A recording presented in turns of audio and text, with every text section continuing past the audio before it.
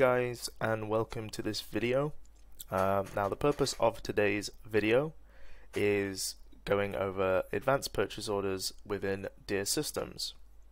Now as you can see on my screen here, I'm currently in our BlueHub test account on the dashboard, and in order to create an advanced sale there are actually two ways of doing this. You can convert a simple sale that you already have, or you can just create one from scratch. For this demonstration I'm just going to create one from scratch. So in order to do this, we're just going to click the purchase tab and then click advanced purchase on this new tab here. And as you can see, we now have a completely new draft purchase order. And I'm just going to quickly select one of our suppliers here. For this example we're going to use Bayside Club. Going to put in a required by date. And then the main difference with advanced purchase orders to simple purchase orders is that an advanced purchase order actually allows you to have multiple invoicing and receiving stages. So in order to demonstrate that, I'm just going to put a product here in our line items. We're going to use this paint one here, and then I'm just going to buy a quantity of 40. And then I'm going to select a different product here with a quantity of 35, and we're going to give these prices. And then now that I've done that and put my line items in here that I want to buy, I'm going to authorize this part of the purchase order.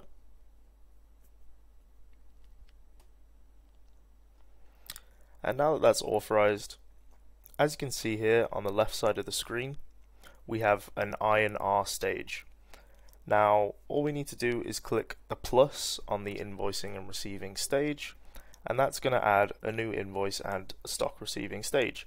Now you can choose which one you fulfill first, so either you receive the stock first or you get the invoice first. For this example we're going to receive the invoice first. So I'm just going to write in the invoice number of the invoice we received from our supplier. I'm going to copy the remaining from the order, and we're just going to say that for this particular invoice we've been invoiced for 20 of this item and 10 of this item, and then I'm going to authorize this invoice. Now that we've authorized this invoice, we can then click into the add the stock receiving stage, and then we're going to copy it from that invoice. And as you can see here, it's already pre-filled in that the quantity that we're going to receive for this particular invoice is 20 of this item and 10 of the other. And once we're happy with that, we can authorize this stage too. Now as you can see, even though we've received some of the stock and some of the invoice, and we've received an invoice, the purchase order is still in the receiving stage. Now that is because we still have outstanding items to receive from our supplier for this particular PO. So in order to receive in the rest of these, we're just going to click to add a second invoicing and receiving stage. And from here we can add our second invoice. So again, just add in the invoice number that you've received from your supplier, and here we can click copy remaining from order, and then it's pulled through the remaining that we are left to receive from the purchase order, which is 20 and 25. Now you can have even more invoicing and receiving stages if needed. I don't think there is a limit of how many invoicing and receiving stages you can have, but for this example we're just going to keep it to 2. So all I'm going to do now that I'm happy with this invoice is authorize it, and again we're going to add the stock receiving stage, copy it from the invoice, and authorize that too. Now once we're happy with this order, that we've received everything, we just want to click this drop down here next to the PO number and mark the entire order as received.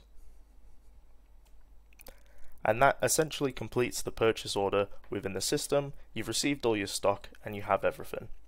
However, like any other purchase in the system, you can do a credit note and attach files to this purchase order if needed. And that about covers it for advanced purchases. If you have any questions on this video, let us know down in the comments. And we also have another video on advanced sales orders, so if you want to know about those, go check out that video.